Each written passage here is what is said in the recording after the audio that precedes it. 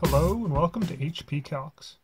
I'm Rick, and today we will be using percentages to determine taxes and discounts on items on the TI-30Xa calculator.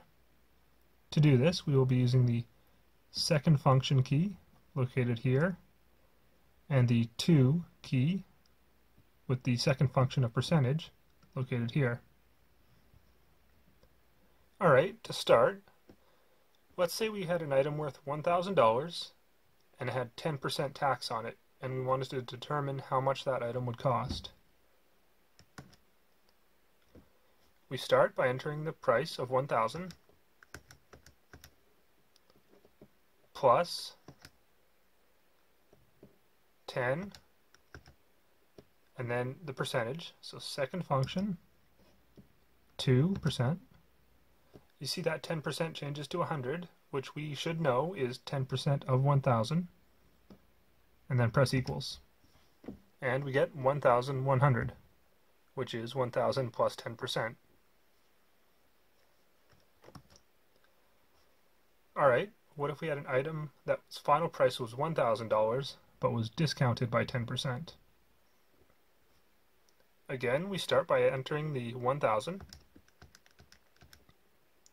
And this time we go minus 10, and then second function 2. Again, this changes to the 10%, and then press equals. And we get 900, which we know should be 1,000 minus 10%. Alright, but what if we wanted to calculate how much 10% of 1,000 was? To do this, we enter the 1,000, use the times key, then enter the 10, second function 2, and then hit equals, and we get 100. This determines that 100 is 10% of 1,000.